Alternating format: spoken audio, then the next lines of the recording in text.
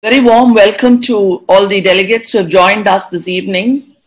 I think we are having a lot of webinars, and Rhesus allo immunization seems to be an extremely popular topic. But when I was going through the statistics, I was quite surprised to find that we haven't really done enough for our pregnant women, our Rhesus negative women as yet. I thank you, all of you, on behalf of the Association of Tamil Nadu members of the RCOG, the faculty who have joined us. I'm very happy to have with us Dr. Vikas Hegde, Dr. Umaram, Dr. Suma Nadrajan, Dr. Sudarshan Suresh, and Dr. Chandra Kumar. When I said I was surprised, this is a 2019 publication which says we still have severe morbidity and death because of Rhesus disease, and reduced only by approximately 50% globally during the last 50 years. So what have we been doing all these years? Anti-D immunoglobulin prophylaxis. You're talking of more than 160,000 perinatal deaths and 100,000 disabilities annually. So really, can we justify this? Are we doing the right thing for our women? Ma'am, we are unable to see your screen, ma'am. Could you just share the screen, please?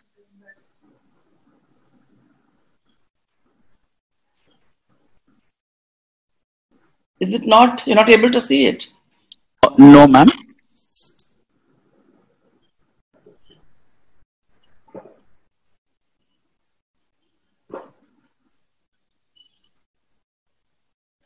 Yes, we can see your screen, ma'am. So I'll just start from the beginning. It won't take long. Yeah, sure. But you were able to hear me, right?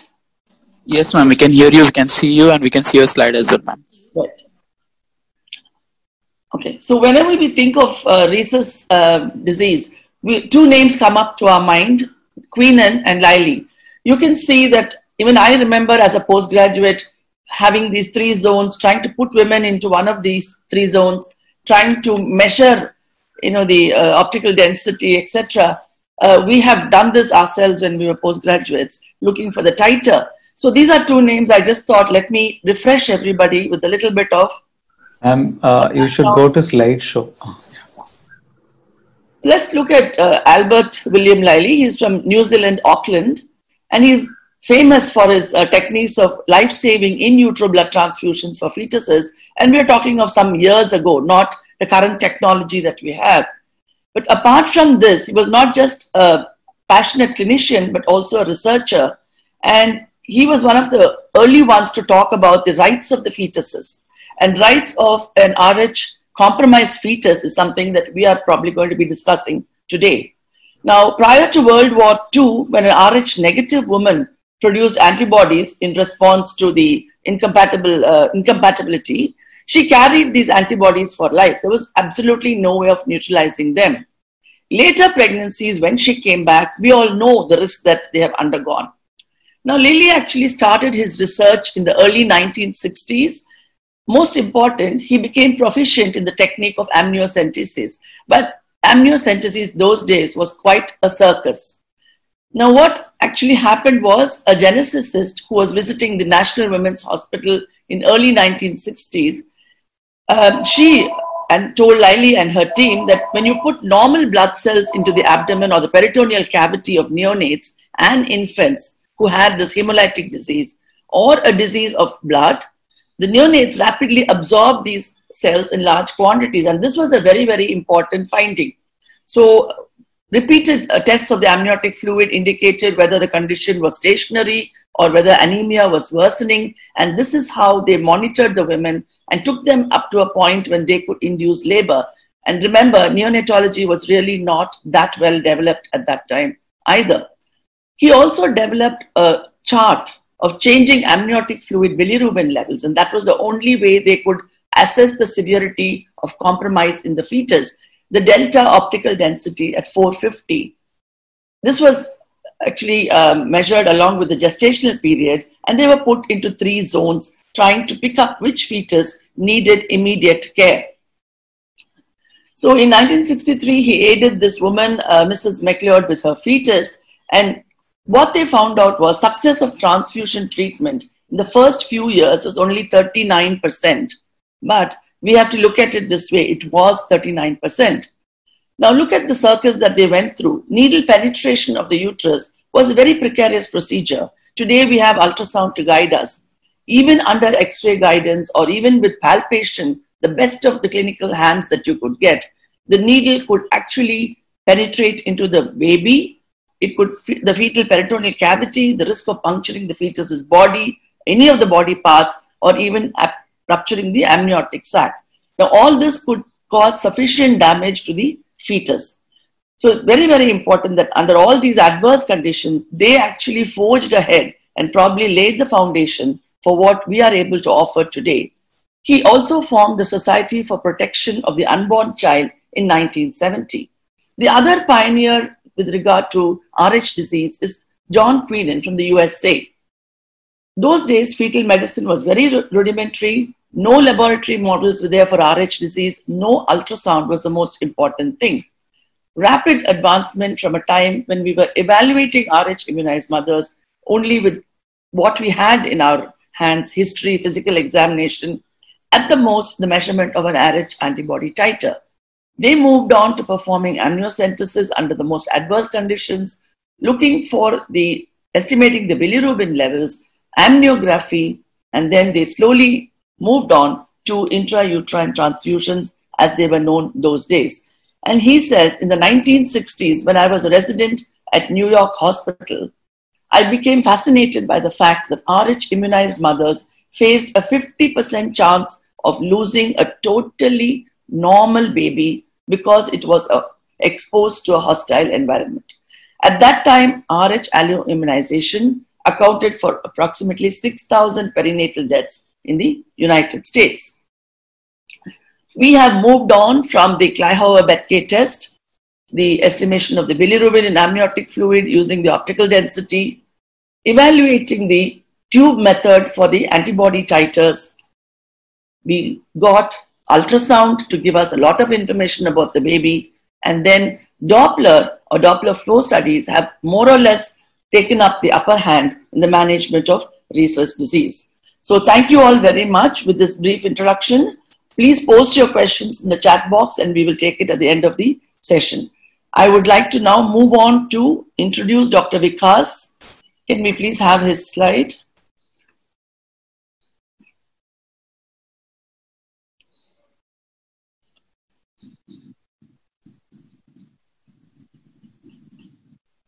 Dr. Vikas is a consultant in charge transfusion medicine at the Apollo Specialty Hospitals in Chennai. He's a diplomat of the National Boards for Transfusion Medicine, postdoctoral certificate in immunohematology, certificate in cell therapy. He has 3 national and international organizations. He's a member of the 3. He has an experience of almost 10 years, and he has previously worked at the Indraprastha Apollo Hospitals, the B.L. Kapoor Super Specialty Hospitals, Sanjay Gandhi, Lucknow, the ILBS New Delhi, and the BGS Global Hospitals in Bengaluru. Dr. Vikas today will be speaking to us about blood groups, compatibility and incompatibility. Now, why did we choose this topic?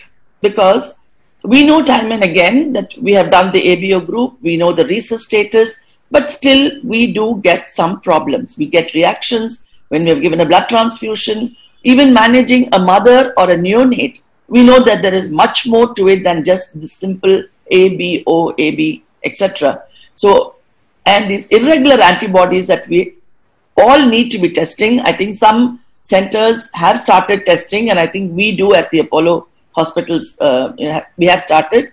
So Dr. Vikas is going to elaborate on all this for us. Welcome, Dr. Vikas.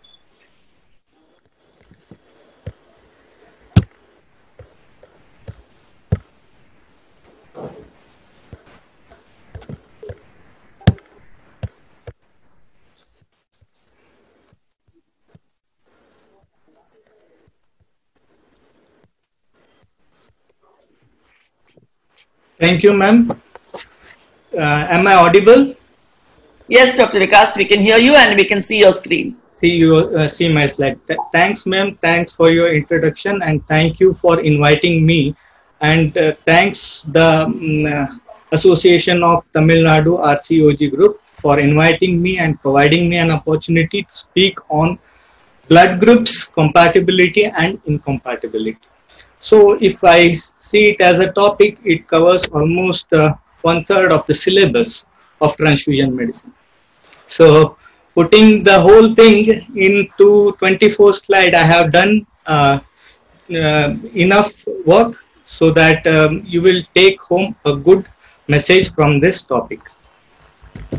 So I'm going to talk on the following things, that is the blood group systems, and the emphasis will be on the ABO blood groups, and I'll touch upon the other blood group systems, that is RH, Cal, Duffy, KID, MNS systems.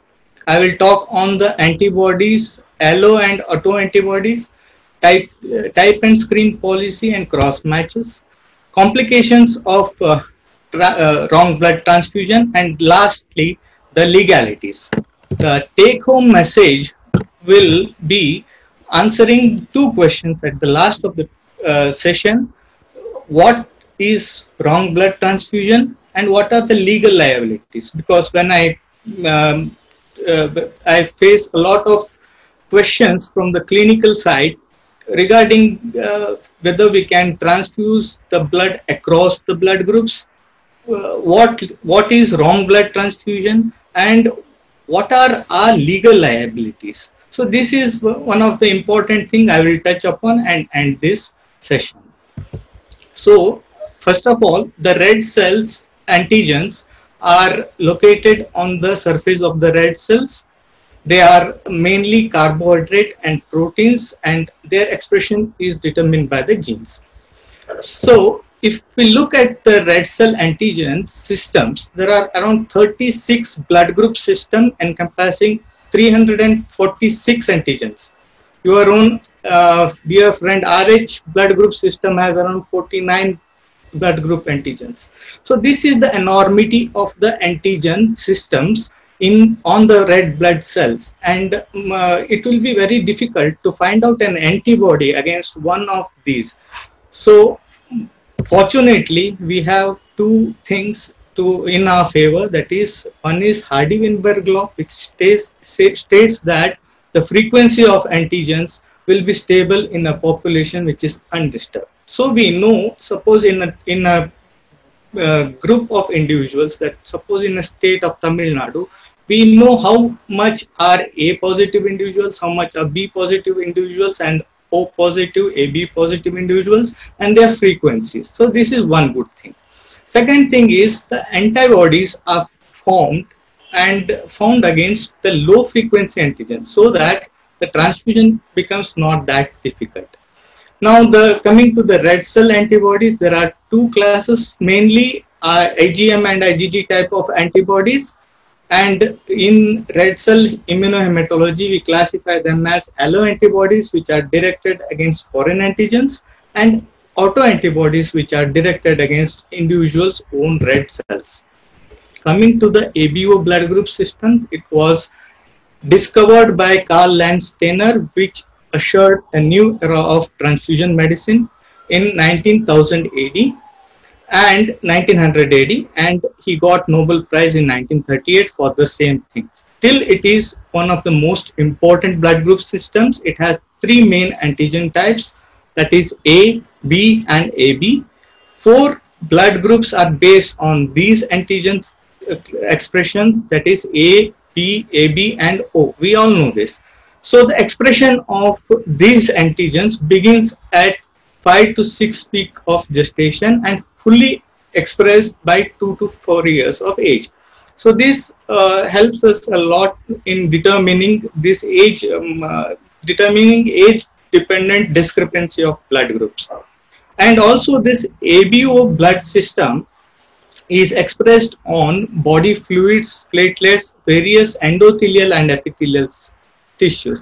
So this idea is for the transplant immunology purpose. That is, whenever we take upon the transplant, the first barrier we have to break is that of the ABO blood group system. So what is Landsteiner law? This is a very simple law, but it has a tremendous application in the field of transfusion medicine. It is just simple law. It states that if an antigen is ABO antigen is present over RBCs, so the corresponding antibody will be absent, or vice versa. If the antigen is absent on RBCs, the corresponding antibody will be present in plasma. It means to say, suppose there is the blood group is A, the antibody present in the individual is anti-B and not anti-A. So this is very simple, but the application becomes tremendous when we think of giving across the blood transfusion, across the blood group transfusion. These ABO antibodies have a significance for the reason that they are universally present and they are almost regularly present, means to say almost always present in an individual, and they are therefore called as expected. So it is peculiar to find if they are not absent, they are called as unexpected presence. So the antibodies systems are classified as expected antibodies and unexpected antibodies. ABO system is a group of expected antibodies. So they are naturally occurring antibodies. They are detectable by 3 to 6 months of age and reaches an adult titer by age of 5 to 10 years. So it becomes significant when we take the infant's blood group for antibody identification or blood grouping. So till the age of 3 to 6 months, we have to depend only upon the forward typing, that is on the antigens only and not of the antibodies. So the antibodies are IgM type of antibodies and they have an optimal temperature of 37 degrees Celsius and they are potent hemolysins, that is they are capable of activating the complement cascade and causing acute intravascular hemolysis and even death in some cases. So let me explain this slide. It is very simple that for to call a blood group as a blood group, it has to have antigen A on its surface and anti-B antibody in its serum. Similarly, for B antigen on surface and anti-A antibody in the serum. For AB antibody and no antigen and no antibodies in the serum. And to call blood group as O, it has to be it should not have any it should not have any antigen on its surface, either A or B, and it should have both type of antibodies, that is anti-A and anti-B antibody in the serum. So the importance of blood groups lies in ABO blood group lies in transfusion, some cases of HDFN, organ transplantation and stem cell transplantation. In the organ transplantation, as I said earlier, the ABO barrier, the antibody barrier, has to be breached in order to make a graft survive in an individual. So similarly is the case of the stem cells. So now coming to the topic of cross match and across the group transfusion, it is very important.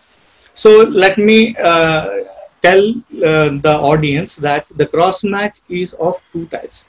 One is the major cross match, where we match the red cells of the donor, that is the red cells which are already present in our stock, with the serum of the patient. This is called as a major cross match, where the red cells have to be compatible and it should not give any reaction. Similarly, there is a minor cross match. This comes into play when we start the transfusion of platelets or plasma products like FFP.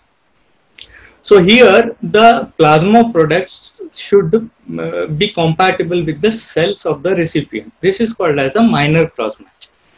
So in the absence of particular in the absence of a component, suppose the patient requires A positive, and suppose we don't have the A positive blood group in stock, which is very much pertinent in this situation of COVID, where the footfall of the donors have become very less in the blood bank.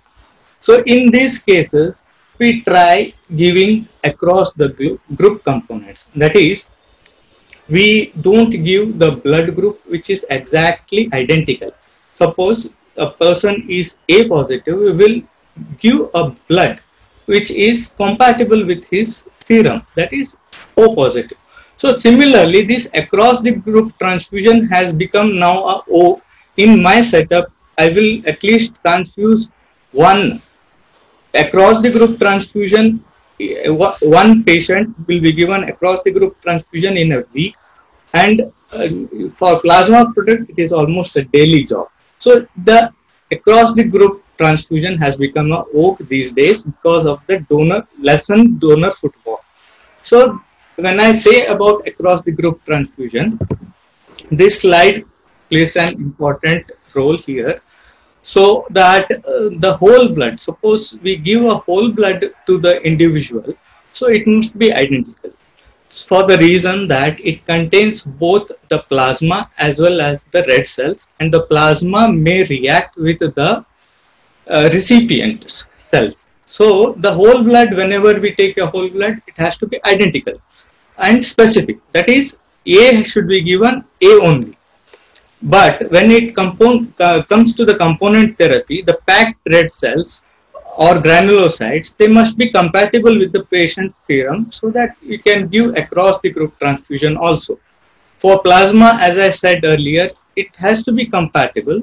And for platelets, these need not be compatible or identical, because the amount of plasma in the platelets is very less. It's just around 40 to 60 ml. So considering that, so across the group transfusion can be done easily in the platelets, similarly in the cryoprecipitate. So these are the components, and this is a glimpse on what can be transfused to what individual.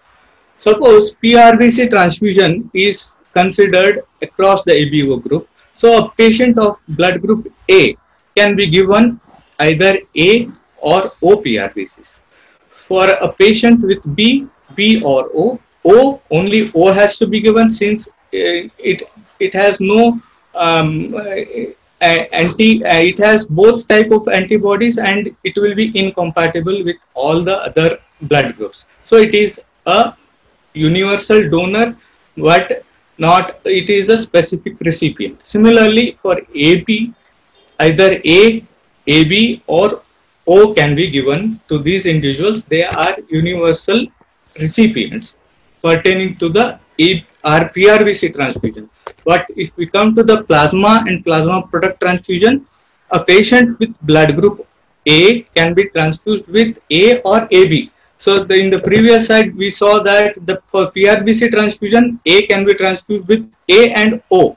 But here, it becomes a bit reversed, so that AB becomes a universal donor in case of plasma products, because AB does not have any antibodies in it, and all recipient cells match with the AB plasma. So A can be given with A and AB, P can be given transfused with A or AB plasma, O can be transfused with all the A, AB, A and B. So it becomes a universal recipient here, whereas AB becomes only a specific donor, because it's compatible with only AB. So this is a bit about the ABO blood group system, and whether we can transfuse it across the group, and what type of components can be transfused. Now coming to the unexpected red cell antibody. The ABO antibodies are expected, so they are regular, but there are other red cell systems, the rest 35 red blood systems of the 36, which are unexpected. So they are not naturally occurring. They occur only when a stimulus is present. So these are, apart from all ABO antibodies, they are also called irregular antibodies. There are two major type of antibody systems in this. One is autoantibody, which can be against a high frequency antigen present on the red cell, and it may be non-specific. But alloantibodies are always specific, and they react against one particular antigen. So they may be against the RH, KEL, KID, Duffy, MNS blood group systems. So these are called as unexpected and irregular antibodies. So they can originate either naturally, suppose anti-M and anti-N can be naturally found in an individual, similar to ABO antibodies, but they are irregular, means in all individuals they are not present. They may be passively acquired due to the immunoglobulin transfusion, IVIGs, RHIG products which we give to the patients. They may be transfused passively, or they may be present in the plasma due to a particular situation where the passenger lymphocyte syndrome, that is, the transplanted organ may carry a plasma cell which generates the antibodies in this. So transplant medicine has opened a new arena of these passive antibodies found in the patients. Earlier it was not so. Now alloimmunization, the three particular events are considered to be the major alloimmunizing events in an individual. One is pregnancy, second is the bone marrow transplantation, third is first is pregnancy, second is transfusion, and third is bone marrow transplantation. These are the three major events. These come in the history taking part of evaluating an antibody. Either of the three events should have occurred for the immunization. And third is the autoimmunity, which may be due to viral infection or malignancy such as lymphoma or drugs like methyl dopa. So how to detect this unexpected antibody in the patient's blood? So it has to be detected. The significance is we have to know prior hand as to which patient needs a thorough workup and which patients we can support, and also we should be able to tell which patients we cannot support. Suppose there is a Bombay blood group and the frequency of getting a Bombay blood group is just 1%. So in that case, blood group, I am sure that 99% of the blood banks in any state will not be able to support these patients. And we have to tell the clinician regarding the possibility of getting the blood in case he is posted for a surgery. And in that case, we have to predict the time. Suppose we have had a patient 6 months back who was posted for transplantation. Had a Bombay blood group, we got to know upon workup. So we had to tell that defer the transplant for 4 months, so that within that span we could arrange for a Bombay blood group. But fortunately, we could do it in just 1 month. So this is the necessity of doing the prior antibody identification. For this purpose, we do a particular test, which is the test or a policy which is called as type and screen policy. In this, at the first visit of the hospital, the patient is typed for the blood group. Usually we do ABO and RH. RH means D, ABOD blood group, and in some circumstances we will go ahead to type other antigens such as C and CE, KEL, and sometimes Duffy and other antigens. The second important test is screening. Screening means we identify the antibodies using a panel of O cells which can detect the unexpected antibodies, either alloantibody or autoantibody present in the blood of an individual.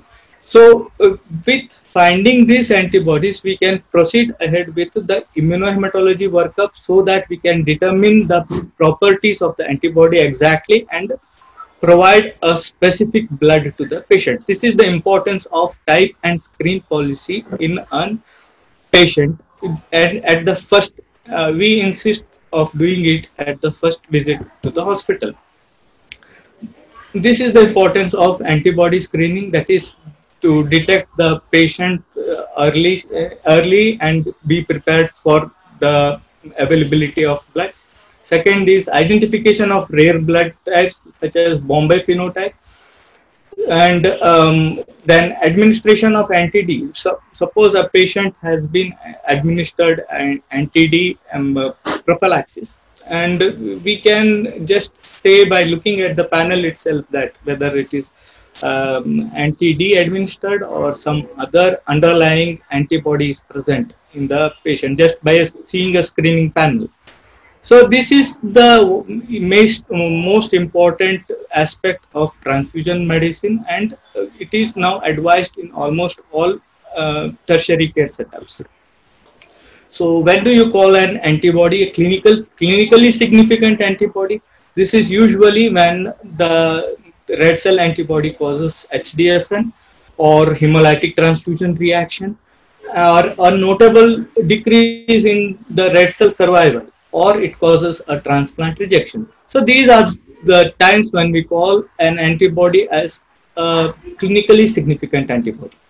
So the antibody specificity and the IgG class, the thermal range of the antibody reaction, concentration, the titration of the antibody, all these are needed to sum up the clinical significance of the antibody in the laboratory. So are all antibodies dangerous, or all antibodies create the problem? The answer is no. Only few antibodies causes acute hemolytic reaction, that is intravascular hemolysis. They are ABO type of antibodies, KID, Diago, P among the RH, small c and capital C antigen. These are the antigens which we have to be very careful that these antigens may cause acute hemolytic reaction. Similarly, there are antibodies which causes a delayed type of hemolytic reaction. That is, the antibodies may attach to the red cell, and the extravascular culling of the red cell takes place in the spleen. So, such antibodies, in an emergent situation, this blood can be given so that we know that the patient has hemolysis maybe after 24 hours or up to 7 days. But the blood can be transfused. So this is also important.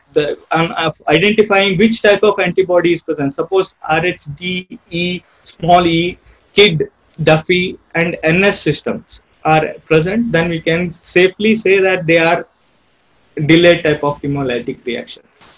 Similarly, there are certain reactions which are only serological type of. They are called as delayed serological transfusion reactions. So with these antibodies, suppose Lewis antibody is present in the blood, we can just transfuse the blood without any harm to the patient. So this is the importance of identifying a clinically significant antibody. So there are few, and this is a list of very short list of antibodies. That is RH antibodies, D and small c, they cause severe HFDN and severe hemolytic transfusion reaction. Similarly, E, capital C and small e can cause hemolytic reaction of newborn, and they cause hemolytic reaction to a lesser extent. Anti-Kel antibody causes severe hemolytic transfusion reaction as well as HFDN. Here, the importance of KID antibody is it rarely causes HFDN, but it causes hemolytic transfusion reaction. Similarly, there are MNS system SSU antibodies which causes severe HDFN as well as severe hemolytic reaction. So M antibody rarely causes hemolytic reaction, but yes, if present, they can cause hemolytic reaction, and it is reactive at 37 degrees Celsius. Anti-N antibody causes mild HFDN and hemolytic transfusion reaction. So these are some antibodies of that 35 antigen systems, which can cause a bit headache to the clinician. So identification of these antibodies at an early stage and screening during the antenatal screening helps in determining the outcome of the antibodies presence. Dr. Vikas? So now coming to, yes, hello. You've got 2 more minutes. Yeah. This is last but one slide. This is one Bombay phenotype, which is identified rarely, and you can see that the frequency of the antigen is just below 1. So, so the provision of this blood with Bombay phenotype becomes very difficult in a clinical scenario. For it is like ABO antibodies, it causes severe type of hemolytic reaction. Lastly, the legalities of wrong blood group transfusion. Is there a criminal liability? The answer is no. That is, a clinician or a blood banker being arrested for transfusing a wrong blood group. No. There was a case of Dr. Archana Agnihotri versus State of Haryana in Supreme Court of India. It was just in February 2020, where everything was wrong. One is the blood group was not checked. It was directly transfused from the donor without cross match. It was collected in a nursing home with not a blood bank, and it was transfused directly to the patient, and the patient died. Having done all the wrong things, still the court said that the doctor was not criminally liable, for he tried to save the life. So, is there civil liability? Yes, there is law of tort which states that wrong blood transfusion is a medical negligence, and fine up till now was just 5 lakh rupees, whereas the TTI, that is transfusion, suppose an individual got HIV from wrong blood transfusion, the fine goes up to 25 lakhs. Now the civil liability is just 5 lakhs, and it was by a premier institute, that is PGI Chandigarh, where the one individual lady was repeatedly transfused of wrong blood group, and she died ultimately. The liability, who is liable? The answer is the institute is liable, because neither in that case, neither the clinician could be held responsible for the blood bank provided a wrong blood, and the blood bank particularly could not be held responsible because it was able to show that the wrong sample was sent to the blood bank for cross match.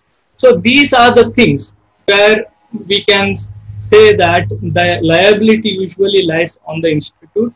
And the last question, whether across the blood group transfusion attracts some legal questions. Suppose we transfuse A to AB or O to A, does it cause any harm? So in case some damage occurs to the patient, unrelated also. So the answer is there is no such liability, because already that has come in the guidelines of National Blood Transfusion Council Standards of Blood Bank in 2007, and also the DGHS transfusion manual. So the take home message is simple. So the blood can be transfused across the blood groups. Thanks, sir.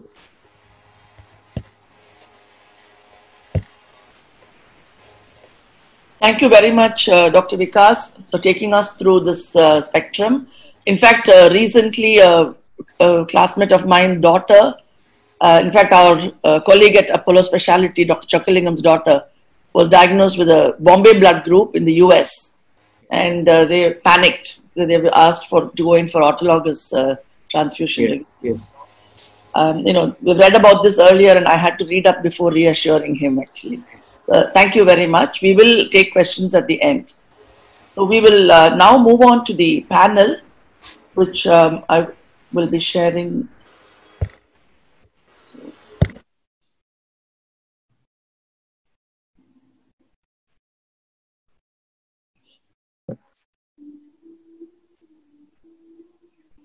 Okay, so this is management of Rh negative women in pregnancy. I have with me Dr. Umaram, Dr. Suma Nadrajan, and Dr. Sudarshan to take me through. Session, are you going to project their slides, or Yes, ma'am, I can. you want me to stop sharing for a minute? Yes.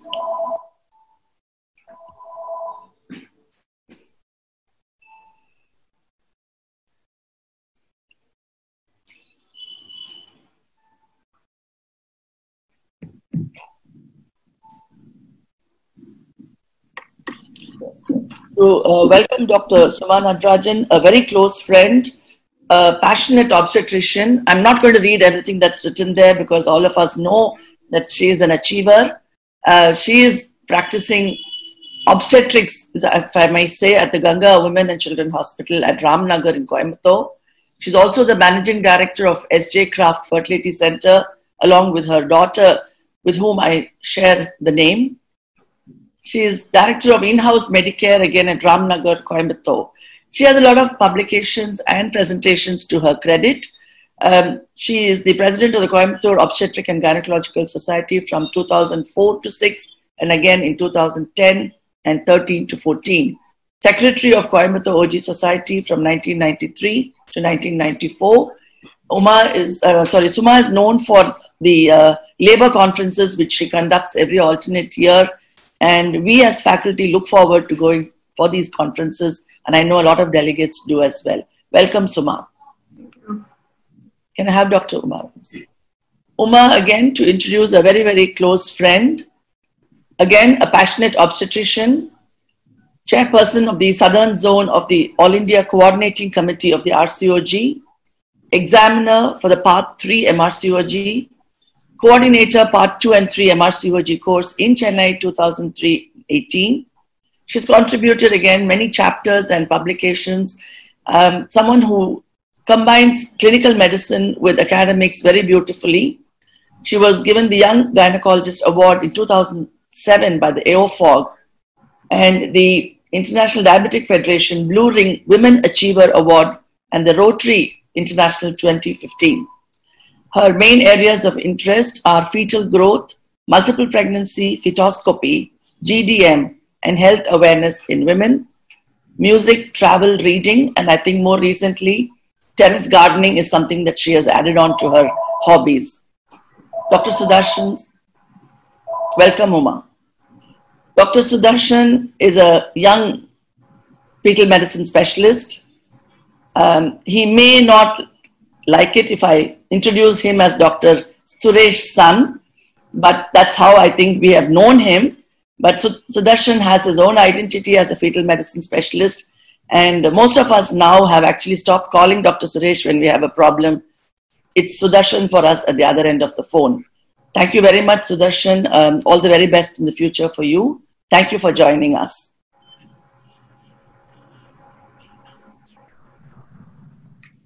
Can we stop screen sharing, please?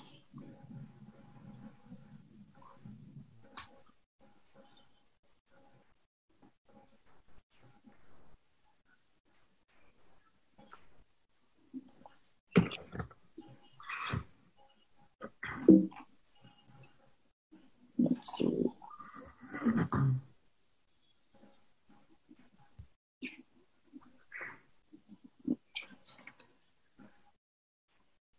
right. So, Suma and Uma, do you think there's been a change in the presentation of the RH, isoimmunization over the years? I think both of you have, at least Suma has between 20 and 30 years of experience in the field. And do you think the presentation has changed over the years?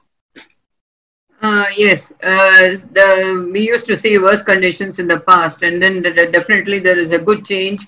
The perinatal mortality and morbidity has come down, and treatment is much better, and the identification of problems are much better.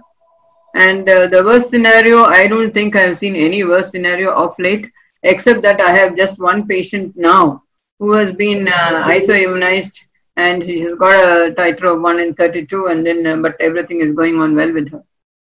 So there is a change, definitely. Uma, is there anything you'd like to add? Yeah, I think there is a positive change. in our urban practices, we really don't see that much of a problem. I think I get to see the other end of the spectrum because of the association with Mediscan, and they do still get a lot of referrals for fairly significant RH disease and fetuses which are quite hydropic and nearly ready to go. So it is unfortunate that that side of the spectrum still exists, but thankfully in our personal practices we don't see such bad disease. Yeah, so it is important. I think it's something we can't ignore. We need to still keep our finger on the button and try to improve what we are doing, and basically I think create awareness, because managing these women has come a long way. So we need to, I'm probably going to skip this slide, and not too sure whether I have my old presentation here. You think, can you all give me just 2 minutes, please? Can you stop sharing this for me? I'll just come back with my old new one. Thank you. I have a problem with my screen share. I don't know, 1 minute. Just give me 2 minutes. I'm extremely sorry. Can you just stop sharing the screen for me, please? Can the organizers do it? Your screen is no longer shared, Jayashree. There is nothing happening. Okay. Sudarshan, while she's setting it up, do you want to just say, because as I said, you see the other end of the spectrum. Over the years, do you think that the incidence of significant Rhesus disease is coming down? And what is the profile of patients where you're still seeing significant disease? Okay. See, the number of pregnancies where we end up doing intrauterine fetal transfusion has not reduced. I am still doing significant number of transfusions every year. But majority of them, as you've said, are referrals which come from across the state and from the neighboring states also. And invariably, quite a chunk of them are those which have been probably not managed in the most optimal manner, considering the fact that I'm still seeing quite a number of severely hydropic babies for transfusion. Doing a transfusion is okay. You can still have an isoimmunous fetus that is affected, but having an isoimmunous fetus that is affected and already severely hydropic at the time of treatment is something that can be definitely avoided if the monitoring has been there. Yes, anti-D has reduced the number of isoimmunizations, but the potential need for proper monitoring in the isoimmunized pregnancies and standardization of the ICT test is still not as acceptable as it should be, I would say. So I guess as we go through the panel, we will realize what the sequence of flow for monitoring such a woman who can have an isoimmunized pregnancy is going to be, and the challenges in the periphery with regard to the availability of both the antibody test and the expertise to monitor these babies with the Doppler, which we all kind of take for granted, is probably what results in these babies coming back to you referred in a late stage. Yeah. So, if you want me to also put across the worst case scenario scene, sure.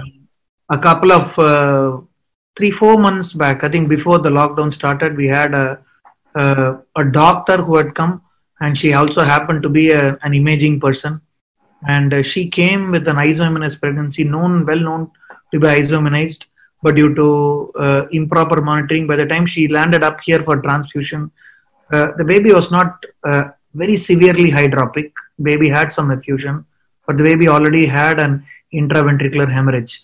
So the anemia had resulted in thrombocytopenia, also resulting in fetal cranial hemorrhage, where we were not able to even offer any treatment because despite the treatment, the outcomes would have been bad. So this was a very... This is 2020 in a physician. This is 2020 in a physician and a person who was actually doing imaging. On that depressing note, we will hand over back to Dr. Jayashree Gajraj to take it forward. Thank you, Uma. I think there's some mix up. I had another presentation which is gone because I had a beautiful picture of the Rhesus monkey there for all of us. But anyway, we can still go ahead with this. So let's start off with this 25-year-old girl. She comes with her husband. She's B negative, planning conception. So how will you counsel her? I know it sounds terribly simple, but Uma or Suma, how would you take her forward? Now, 24-year-old girl, she is RS negative, so we need to do the blood grouping of the husband, whether he is negative or positive. And then once you know that if he is negative, then the problem is not much. But if he is positive, then we need to go ahead with we need to tell her, we need to see the, well, once he is positive and she is negative, we need to do certain, we need to tell her to go on with the pregnancy, but have to take a detailed history with regard to prior blood transfusions for any other reason, or platelet transfusion because of dengue fever or any other. Take a detailed history, and then if she has, and in fact, I don't know whether ICT need to be done at this stage, because sometimes the titers are also positive, and with that, I think she can plan her conception with the folic acid, starting folic acid. So, Uma, did you do her ICT? Is it too much of a... Well, the one information that I would like to get, which is not on your slide, is to know whether she's had a prior pregnancy or not. If this is her first pregnancy, that I know, first time she's coming for a pre-pregnancy checkup and has not had any pregnancy, miscarriage or live birth earlier, then yes, I would be fairly reassuring, give her the routine advice, and as Suma said, check the husband's blood group and type. But yeah. So I think the point to bring out here is that preconception visit to the obstetrician is very, very important. And maybe even we proactively can sort of try and look into this before they get married or before they conceive. Any history of blood transfusion also would be kind of pertinent.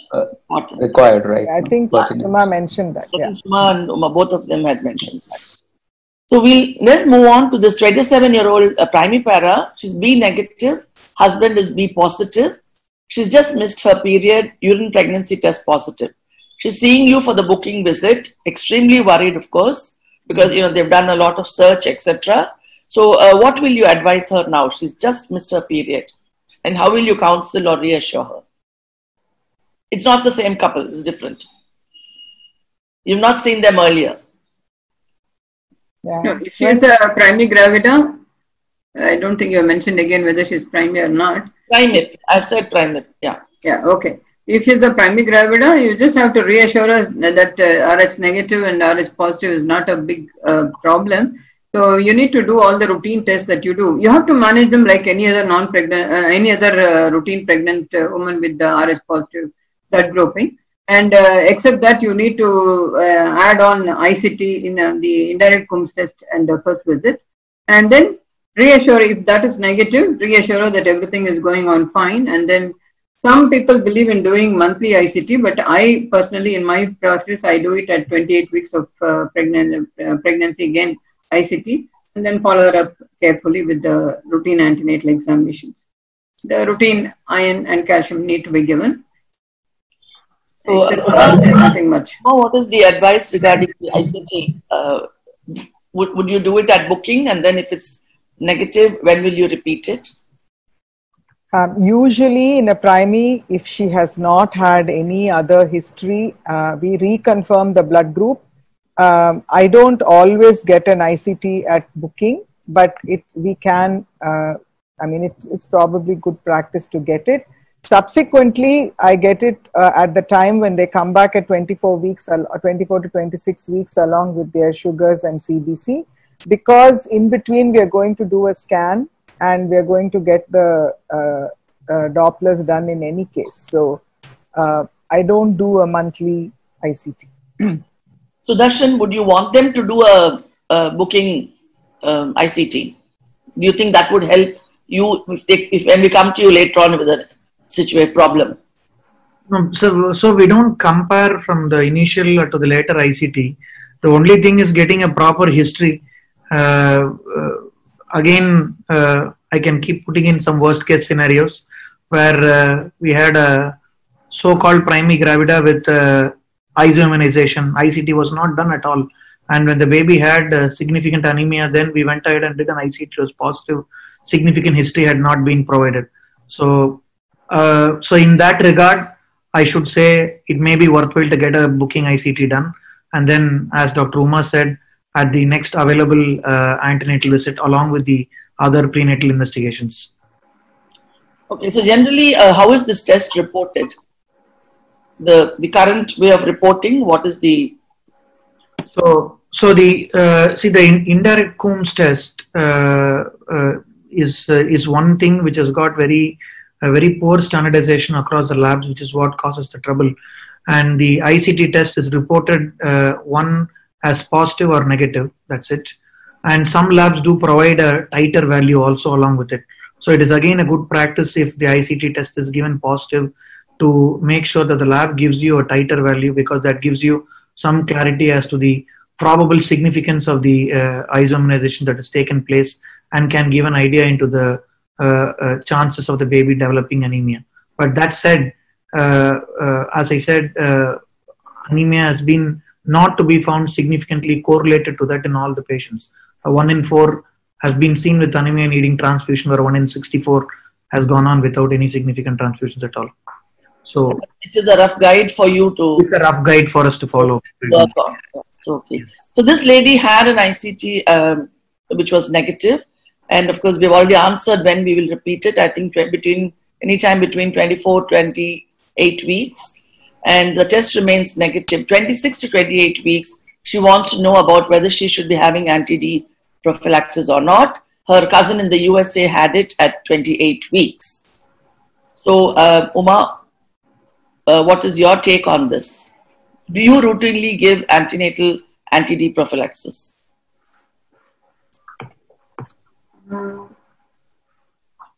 My answer may be slightly controversial. Doesn't matter. That's why a panel is... No. So I just want us to understand the rationale of this antenatal anti-D.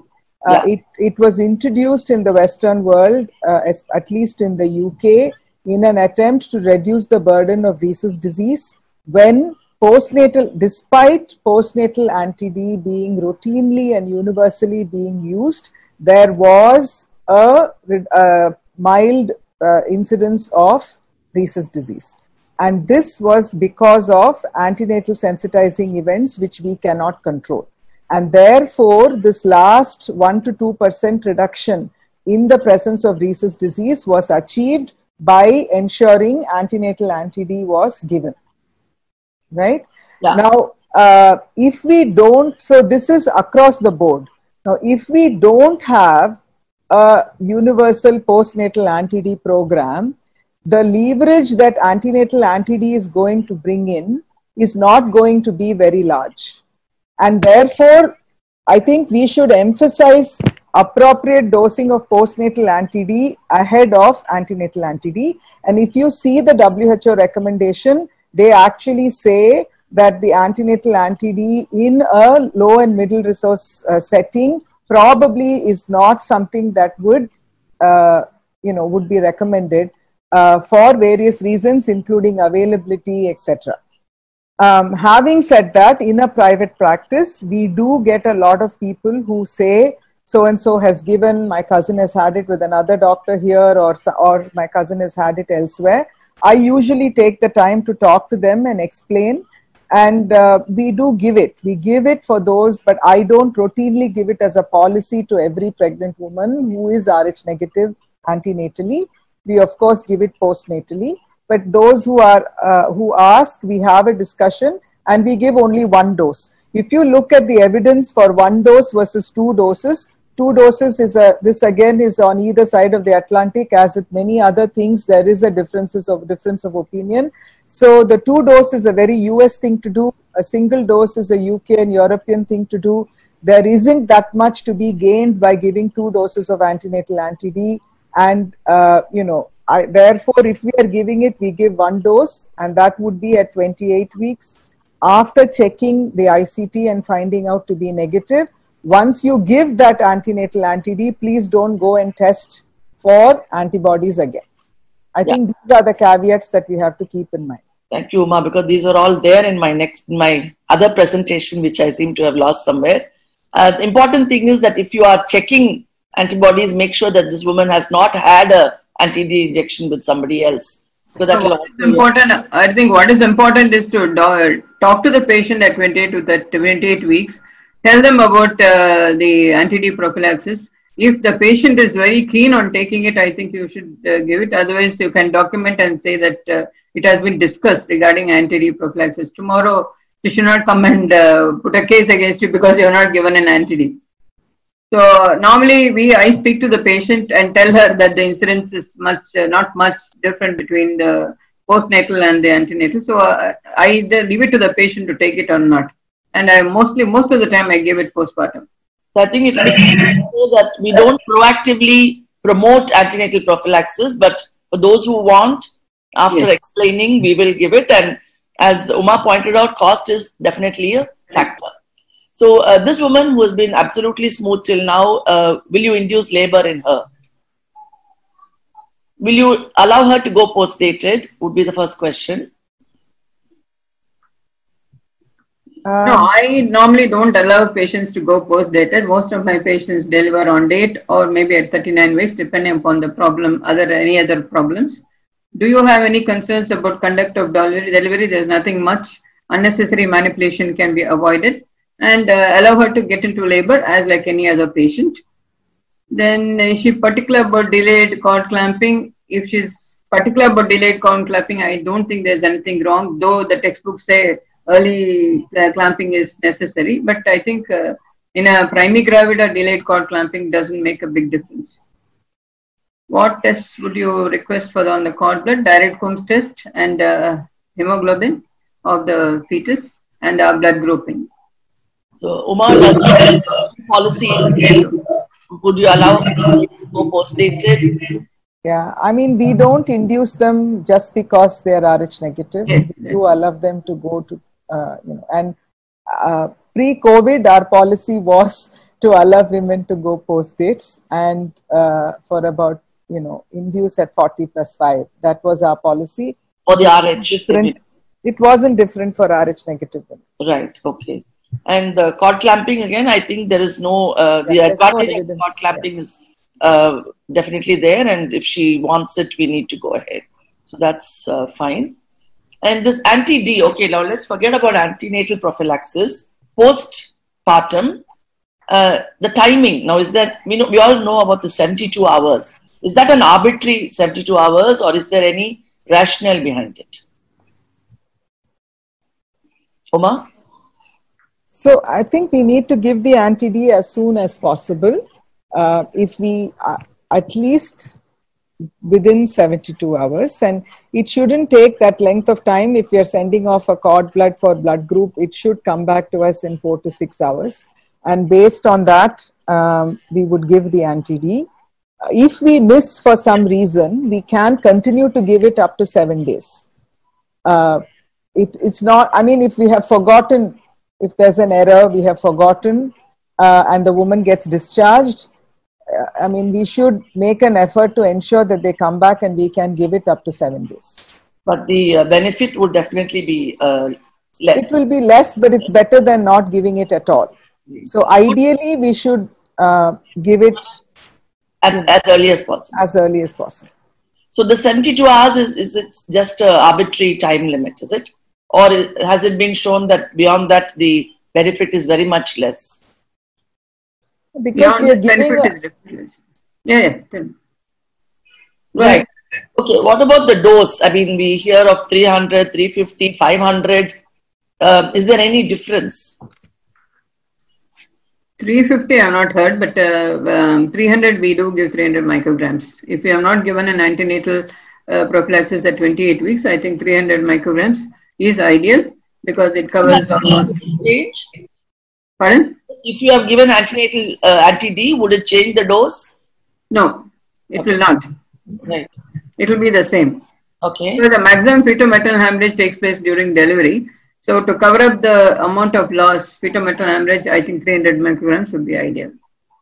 Okay, Uma, do you differ? I think it's the we have to remember what units we are using when we are talking about the dosing. If you see some of the international guidelines, they go with international units, Yeah. and therefore the dosing that they mention will be different from what you say when it is micrograms. Micrograms. So there is this standard dose that we all use, but we should be aware that when we anticipate that there has been a larger dose of fetal-maternal hemorrhage, such as abruption or something else, ideally we should do a Clay-Haw and then calculate what should be the dose that we need to give.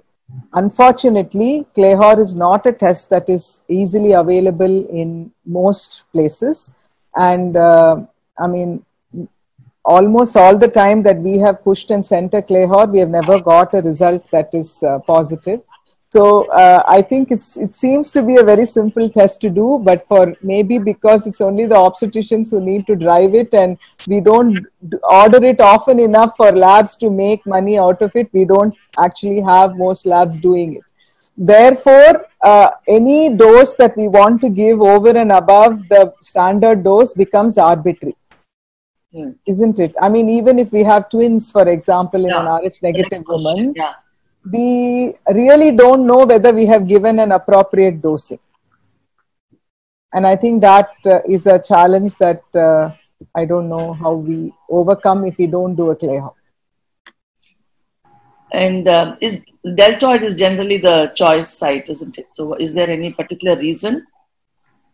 Yes, because if you give it in the gluteal, most of it gets retained in the subcutaneous tissue, and actual level doesn't come into the blood circulation. That's why deltoid intramuscular, deep intramuscular is advisable.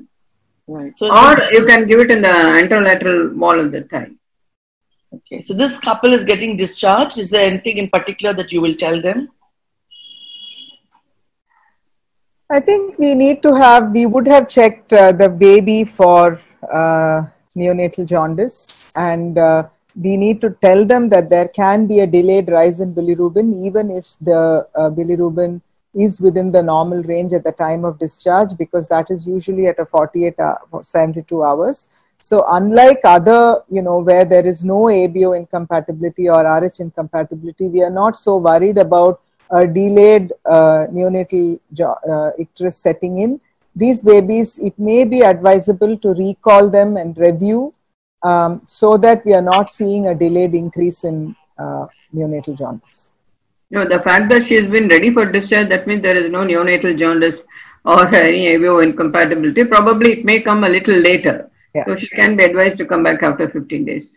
Yeah. I mean, there isn't now, but what I am saying is it may come on day 5 or day 6. And okay. And with regard to her RH in particular, would you like to see her before she plans her next pregnancy, or not particularly? If the ICT is negative and she has no problem, I don't think there is any need to do any test. She can plan her pregnancy anytime she wants. Right. So we'll move on to the next one. She's a 26-year-old. She's a para 1, previous cesarean in 2017 for fetal distress, anti-D given. That pregnancy was absolutely smooth. There was no problem. ICT was negative throughout. Her booking bloods at 8+ weeks. ICT was not done. I think we've already discussed this point about whether we would do it or whether do it later. In her, we would do it. Yeah. In this lady, yes or no? Yes. So in a primary para, it's not of a major thing, but in this lady, you would want to know whether she is ICT positive to begin with. Yes? Yes. Okay. Yes. So the dates and scan equal. Her first trimester screening is negative. Anomaly at 20+ weeks, fine. ICT around 24-25 weeks, 2+. And this is the gel agglutination test which has been used. So now what is your advice? If the gel agglutination test is ICT is positive, then we look at the titers. We need to do it in dilutions, and then look at the titers, and then depending upon the titers, we need to further advise her what to do next. So if the titer is very low and then the fetus is, the antenatal, the scan is fine, then you ask her to come back after a month and repeat the ICT titers. And if the titer is more than the critical titer, that is most often it is 1 in 16. But in the gel agglutination test, the titers are much higher compared to the tube method, tube agglutination test, which is normally talked about. If the titers are very high, then definitely you need to do the MCA PSV testing. We'll come to that. At the moment, when will you repeat this test? I mean, are you going to refer the patient now to Sudarshan for a scan? At the moment, titers are very low. I would ask her to come back again after the next month. Okay, Sudarshan, would you want to see her now? I would like to refer her. I would agree that if the titers are low, I'm not too worried. We'll probably repeat it, as Suma said, and get the titer, strength. But I would at least get an MCA Doppler, assuming that her 20-week MCA Doppler was normal, because I'm sure they'd have done it at target. Sudarshan, what is your take on this? Would you like to see her now, or you're quite comfortable for her to be referred later? If I had seen her at the 20th week, and at this point of time the ICT test is positive and the result has come, I would like to see her then and there. Point in note, the worst case scenario case that I just mentioned, this was the exact situation. She had an anomaly scan, 20 weeks normal, MCA was 1.1 mom, and at 24 weeks ICT was 2+, MCA was 1.2 mom, and she was referred 1 month later, and that baby had high drops and a cranial hemorrhage. So what would I say is, there is very difficult to correlate the ICT 2+, 3+ titers and the values with the fetus probably developing anemia. So what I would tell this person is to get a scan check done, get the MCA Doppler, look at the other ultrasound signs of anemia, which goes beyond the MCA Doppler, and make sure that it's been done the right way. And if it's fine, I would keep seeing her every 2 weeks to monitor the MCA Doppler and the B mode signs of anemia, and plot the MCA Doppler in graphs and see how the trend is. If the trend of the MCA Doppler is showing a rising trend, the MCA mom, then my frequency of follow-up will be earlier. If the trend remains the same for the next few weeks, or it starts depressing down, then maybe we can push the follow-up little wider. So I would not push them to 4 weeks later. I would see them then and there, and then put her on a 2-weekly monitoring at least for the next couple of visits. Okay, while we are still there, if I heard you right, you said apart from the MCA, there are other signs of fetal anemia. Could you just tell us what those are? Yeah, see, the MCA is probably the earliest marker that crops up. If there are other B mode signs of anemia which has come, it means the baby is already severely anemic, which means the hemoglobin must be at least less than 5 grams for the baby to start showing signs of cardiac failure. So the anemic baby starts having cardiac failure, so that you can have a slightly enlarged heart, you can have valve regurgitations, you can have fluid collections in the cavities like an ascites or an effusion. And we also see a very large placenta at times, a very thick, large placenta. Polyhydramnios is seen in very few cases, but more often than not, these are the signs that we see. But with respect to Doppler, the MCA Doppler tends to pick up all these problems before the baby develops all these scenarios. So what is important is that your mind needs to be alert to other factors also. Exactly. The mind needs to be alert to have a wholesome view of the baby. It's very good. That's an excellent point that you brought out. So again, emphasizing the fact that, the man behind the mission is very important. It's not. So don't think of it as signs of anemia. Rather, think of it from the perspective of what does a sick baby have. So in that perspective, start looking at the baby, then it'll be easier to pick it up. Okay, so these are the moms that we have had 26, 28, 30, 34, 37 weeks. So is it anything alarming? Are you worried about any of these values? So these are brilliant MCA Doppler values. So we'll be very happy and smile at it. Okay, so that's what you did actually for this lady. And I think you've answered the other question of any other parameters to follow up. So this is the thing. Now, when would you want to sort of go in for a more invasive procedure? When would you want to estimate the cord blood hemoglobin? So what is the cutoff value? I am extremely sorry. My other presentation had a more detailed thing, but I think now we can go along with this. Yeah. So let's take the same patient. If I had followed her up at one point of time, I had seen the MCA as 1.2. The next visit it was 1.4. Then that would put me on a higher alert. But I would still try to see the other signs. If the baby is otherwise okay, at that point of time, she would be seen probably more frequently. And an MCA cutoff of around 1.5 mom is taken for identifying anemia. And when you say anemia, it is a significant fetal anemia. So the MCA cutoff of 1.5 mom identifies anemia which is significant enough for the baby to start becoming sick, which means any hemoglobin of less than around 8 grams, 7 to 8 grams. So what we are trying to say is the baby can tolerate around mild to moderate anemia. So we try to push the time for the need for intervention by taking the MCA peak systolic velocity mom and reach a critical time wherein we say, okay, if we do not intervene at this point of time, the baby is going to become very sick with complications. So that cutoff limit is the MCA PSV of 1.5 MOM. And that is arbitrarily taken as a rule of thumb when you multiply the gestational age of the pregnancy in weeks into 2. That can be the upper limit of the peak systolic velocity. Say a 24-weeker baby can have an MCA PSV of maximum around 46, 47. If it is above that, then it means potentially the baby has anemia. But point to note, the methodology of making the MCA Doppler is very, very important. It is subject to a lot of variations, probe pressure, angle of the insonation. All this can significantly change it. So it must be done in the right technique. But at times we have seen that there are very variable values. So to answer that question of how will you decide or criteria to diagnose fetal anemia, when do you go and do a sampling? So if I see an MCA PSV of 1.5 mom and above, and I go and look at other signs of anemia, if there is any mild sign or the cutoff is above 1.5, then I would straightforward go ahead and plan a transfusion. In those scenarios where I see a very variable MCA Doppler that is, says at times I see it as 1.3 mom, but I repeat the value again, it is coming very, very high. In those scenarios, what I do is I do a fetal blood sampling, check the hemoglobin, and then plan for a transfusion a day after.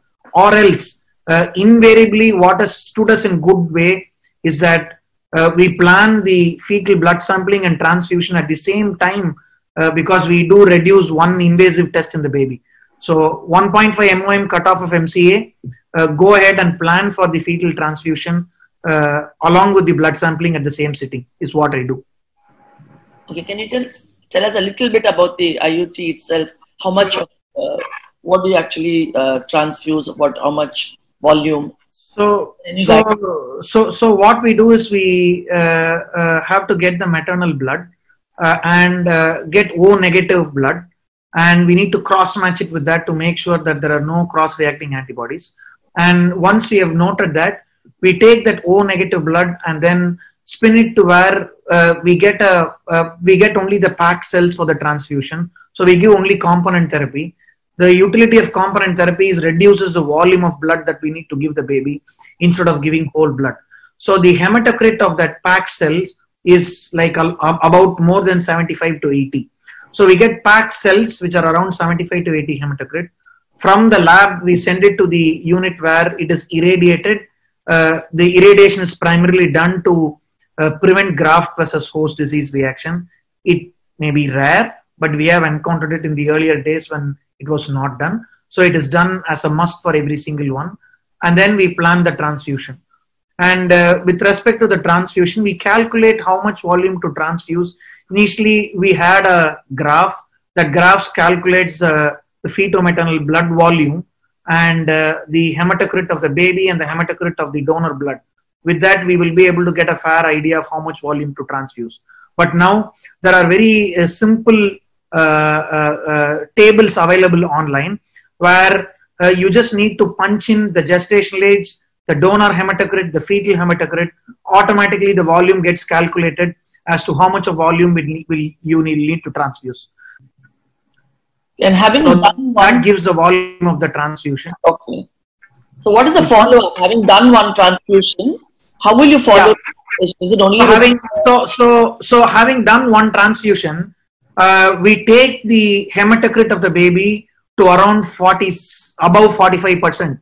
That is, we make the hemoglobin of the baby around 15-16 grams, and then keep following them up every week after that.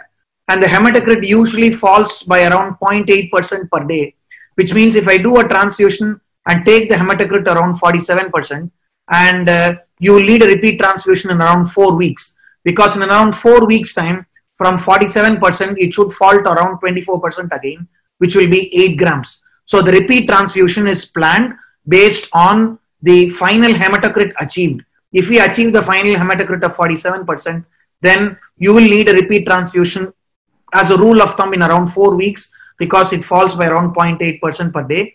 So we guide the repeat transfusion by the rate of fall of the hematocrit and by the MCA PSV Doppler. We use both to guide the MCA peak systolic velocity, and the indication for the repeat transfusion is what I've just said. Yeah, thank you. That's very nice. And Uma and Suma, would there be any change in your antenatal care once they've started doing all this for the baby? Would you see her more frequently? Is there anything? If the ICT titers are positive, I think I would see her more often, maybe every 2 weeks, depending upon the gestational age.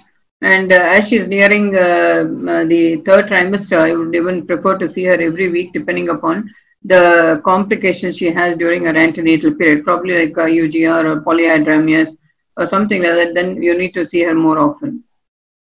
Timing of delivery depends upon the titers. If she has completed, if the titers are increasing and she's already completed 35 weeks, I would rather induce her and deliver her.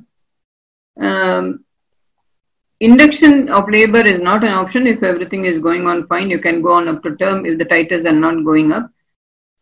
And definitely the neonatologist involvement is necessary before, I think they should be briefed before the patient is being delivered. Okay. Uma, if this patient has had an intrauterine transfusion and you're following her up, would you allow her to go up to term? No, not a No, I think, Would Sudarshan be happy with you going up? I think there are two situations, Jayashree. One is what Suma was talking about, that there is a titer which is positive, but there is no evidence of fetal anemia on the scan. Then you can allow her to go, and even there, I would probably, get her delivered around 38 weeks once we have reached term, because you don't know at what point this is going to affect the baby. The titer means there is some alloimmunization that has happened, but it has not caused fetal anemia. But we have to keep following up. So I would say I would deliver her by 38 weeks. But if she has had a transfusion, then the timing of delivery has to be decided in conjunction with the fetal medicine specialist who is actually giving the transfusion. Because, as Sudarshan said, they time that repeat transfusion, knowing that it will be a 3 to 4 week period during which time this transfused blood is going to maintain the hemoglobin. During that 3 to 4 week period, there is going to be a gradual drop in the hemoglobin. What the neonatologist will not want is a preterm anemic baby. That is certainly going to be more challenging for them to handle. If they can have a term baby which is not anemic, then they are the happiest. So if we can time the last transfusion somewhere around 34-35 weeks, then we will be able to go past 36 weeks comfortably and deliver the baby. The only difference would be that as you get closer to 34 weeks and you're transfusing, because it would usually be the 2nd or 3rd procedure that this woman is having, there is a risk with every procedure that she may go into preterm labor. We tend to steroid at that time, because even if she goes into labor, then this baby's lungs and, like the benefit of antenatal steroid is given. So that's the only additional intervention that we would do in somebody who is getting a late third trimester transfusion. And in general, we have seen that if they are able to transfuse once, because sometimes when we get to 33, 34 weeks, there is this temptation that a 34-weeker will do well in the NICU. Why should we transfuse once more in utero? Why can't we deliver and then give a postnatal transfusion? But if you do an intrauterine transfusion at that time and then deliver a baby closer to 36, 37 weeks, then you're giving the neonatologist a baby which is more mature, less anemic, and they have the time to decide, and they may get away with a single volume exchange transfusion, transfusion rather than an exchange transfusion. So this is certainly a conversation that has to happen three ways between the fetal medicine team that is transfusing, the obstetrician who's delivering, and the neonatal team. Everybody's comfort level has to be taken on board. And then over time, you know that this is the protocol and you can work seamlessly. I think that is an important point. It's a multidisciplinary approach is important. You need to talk, and units where we are doing more of these, I think the protocol would be more easier to implement and follow rather than. So if we cannot manage them, it may be a good idea to refer them to a center where the ultrasound technology is available, the neonatology is also available. So rather than send the mom in a compromised, the baby in a compromised state, as Sudarshan was pointing out some of the patients. So the only other thing I would like to, practical point of view, these couples go all out when they're having their intrauterine transfusions. They need to be prepared that there can be problems for this baby postnatally also, and transfusion and other, I'm sure Dr. Chandrakumar is going to talk about it. But therefore, the neonatal involvement is important because they have to understand the pros, what are the problems that can happen with neonatal care. Should they be in the hospital once intrauterine transfusion is done? Generally, if they are from out of town, maybe Sudarshan wants to just handle that. But generally, if they are from out of town, once they have the intrauterine transfusion, they are observed overnight in the hospital. Yeah. But we don't keep them there after that. Fine. So that's more for an observation, repeat scan the next day and then discharge probably. Yes. Because if they travel from far, you don't want them to go up and down. If they're in the city, then it's not an issue. I don't know if I'm wrong, but somehow most of these RH compromised seem to be coming from outstation. I think it's a wrong thing to say, but is that correct, Sudarshan? Yes, most of them, yes. Yeah.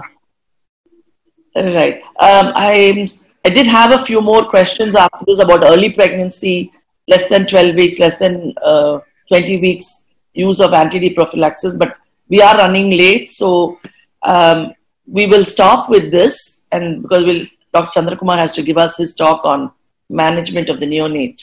So can I request, I'll just stop sharing. Thank you very much, panelists, but we will be getting some questions which we'll take in the end. Can we have Dr. Chandrakumar's? Yeah. Dr. Chandrakumar is a senior consultant and head at the Child Trust Hospital in Neonatology and at the MGM Healthcare. He's one of the few dedicated, qualified neonatologists, I think. He really has a passion, because when you see him handle the babies, you know that he's actually very, very fond of them and he wants to give everything that he can. So we have Dr. Chandrakumar to talk to us about the management of the neonate in an RH isoimmunization. Thank you, ma'am. Thank you for the kind introduction and for this opportunity to share my views on RH isoimmunization. So, in the panel discussion and all the antenatal and intranatal issues have been dealt with. So, I mean, as it was discussed elaborately in the panel discussion, like, I mean, the management of RH isoimmunization should start from the very, from the start of pregnancy. I mean, as soon as the pregnancy is confirmed. Are you able to see my screen? No, we have. No. Just give me a minute.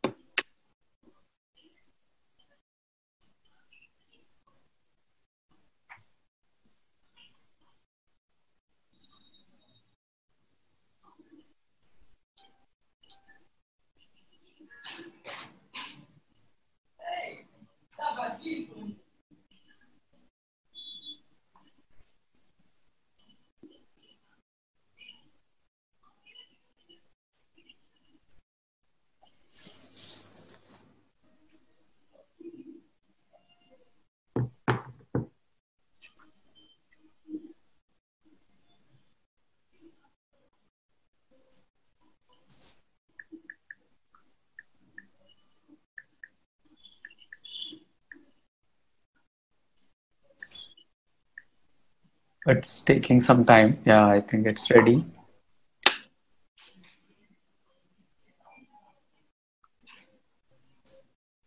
Can you see the slides now? Can I put Yeah, we can see it now. slideshow mode? If it's on a slideshow, it will be better. But Yeah. if there is a problem, we can continue. Fine.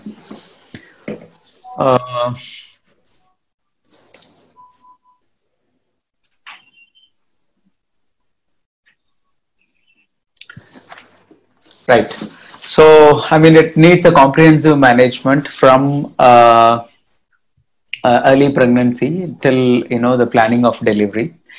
So I would like to present a kind of overview, like what I am going to discuss, because the common scenarios as a neonatologist we see, they usually fall in these 4 scenarios. The 4th scenario I have divided into A and B. So the first scenario is like you have the ICT status in the mother, if available, is negative. Mother is just RH negative. I mean, she is not yet isoimmunized, and you do not encounter any problem whatsoever, and this baby is considered to be normal at birth. The second scenario is ICT positive, but DCT in the baby is negative, and there is no fetal anemia, no high drops, and this baby is also going to be normal. And what we are going to do to this baby. The third scenario will be ICT is positive, DCT is positive. There may or may not be some degree of fetal anemia, but there is no high drops, and this baby is going to develop jaundice, and how we are going to handle this.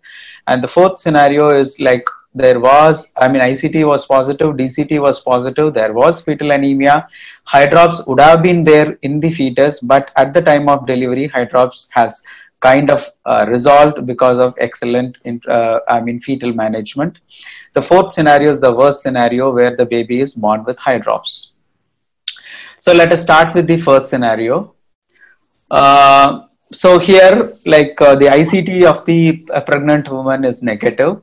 So usually you come across such scenario in a preemie who comes with a RH negative blood group, and the husband may be RH negative or RH positive. And if she is a multi, I mean, she had a pregnancy and she was optimally given anti-D in the previous pregnancy, and she is not isoimmunized.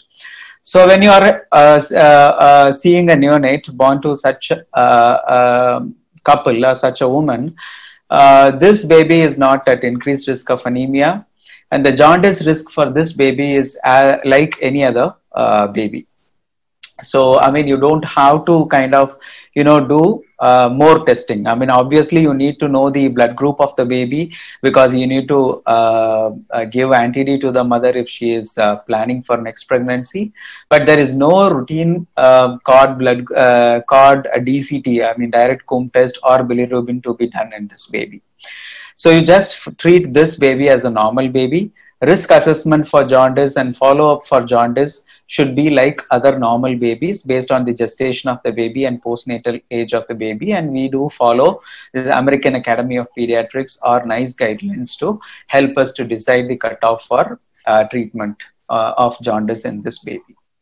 So then comes the second scenario where the mother's ICT is positive. So we know that mother is isoimmunized, but there is no fetal anemia. I mean, here baby's DCT is also DCT is negative. So even though mother's ICT is positive, most of the times we do see baby's DCT being negative.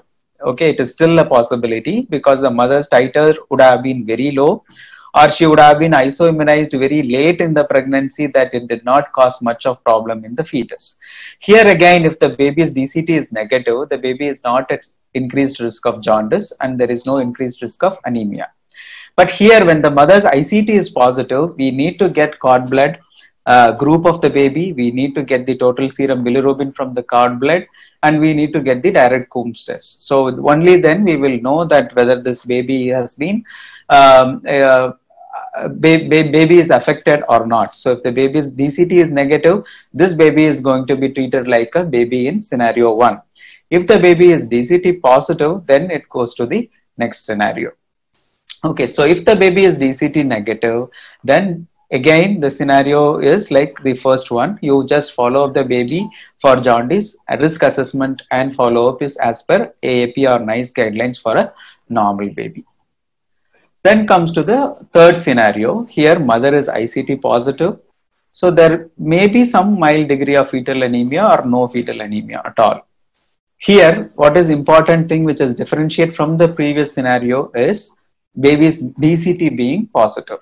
So this fetus, as a fetus, this baby would have been subjected to MCA PSV monitoring, and these PSVs would have been less than 1.5 moms. So baby did not require any intrauterine transfusion for fetal anemia. So this baby is at risk for jaundice and this baby is at risk for anemia.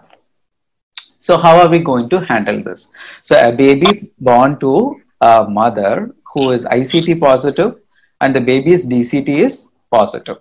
So it means that the antibody has crossed to the baby, it has bound to the baby's RBCs and the RBCs will be destroyed. So there will be risk of anemia and there will be risk of jaundice.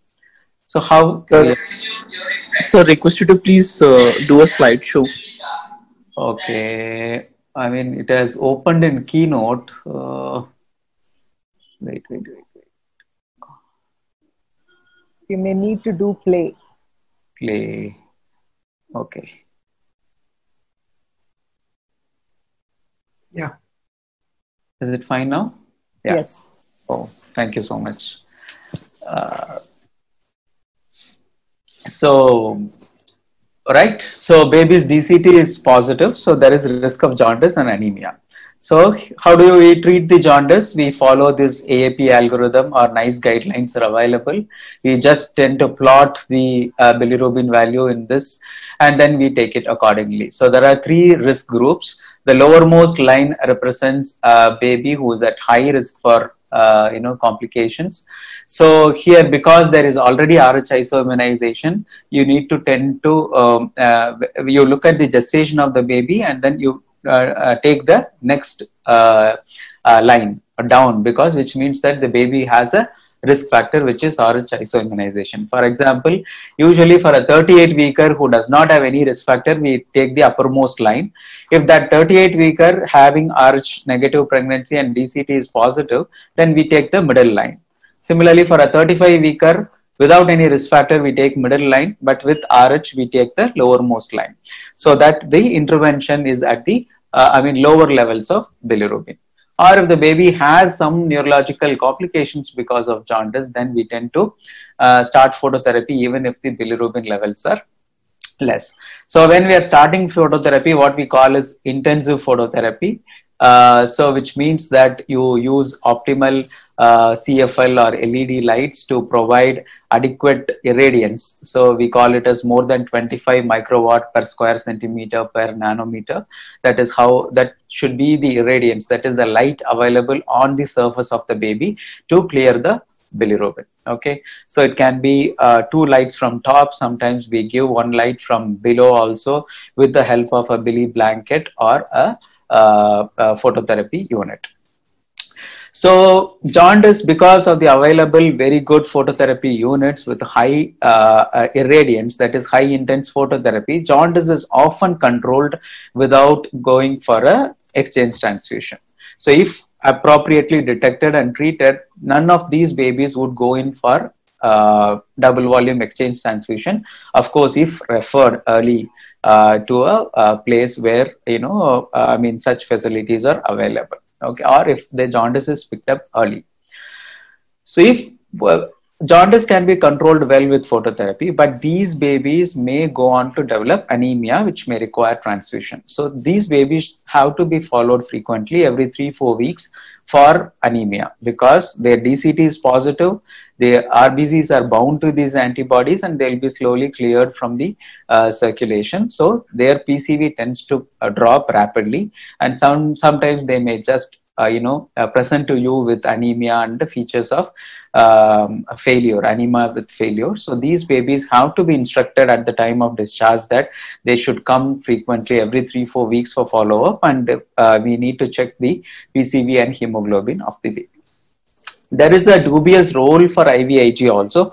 If the jaundice is controlled well by phototherapy, but if the baby is requiring repeated transfusion, there could be a role for IVIG, because IVIG is believed to halt this process of hemolysis which is happening. Even though we don't have enough evidence for this, if you appropriately manage the initial part of jaundice, then there is probably no role for IVIG, just for the sake of preventing anemia or multiple transfusion. Then we come to the worst scenario, that is scenario 4. So scenario 4 is you have ICT positive, DCT positive, and there is evidence of fetal anemia. And this is what probably Dr. Sudarshan, this graph Dr. Sudarshan was kind of referring to, where they monitor the MCA peak systolic velocity based on the gestation of the baby, and they would see where this MCA PSV of the candidate fetus is tracking, which line it is following. So if the MCA PSV of this particular fetus drops to the right of this dotted line, then the risk for anemia is very, very less. Even if it is there, it is going to be a mild anemia, and the baby is not going to require any IUT. But if the MCA PSV falls on the left of this dark line, then this fetus is at risk of severe and moderate anemia. There is high risk of developing hydrops in this baby. So to prevent risk of developing hydrops, this baby require repeated intrauterine transfusion. Or if they had already features of hydrops, obviously this baby would require IUT to reverse the features of hydrops. Okay, so both scenario can happen. So if picked up early, even before the hydrops develops, the IUTs would help prevent the fetus developing hydrops. If the baby had already hydrops features, of course, these IUTs will revert those hydropic changes. So let us come to the scenario 4A, where is ICT positive, there is fetal anemia, but there is no hydrops. So when this baby is born, so what is the time of delivery? Timing of delivery, it depends on, as discussed earlier in the panel, we need to discuss that along with the obstetrician. So if there are any other obstetric complication which would demand a delivery of the fetus, we need to take them into consideration. We need to discuss with the fetal medicine specialist about the timing of the delivery, the feasibility of going for one more intrauterine transfusion. And as a neonatologist, we always want the baby to be at least 34 weeks plus.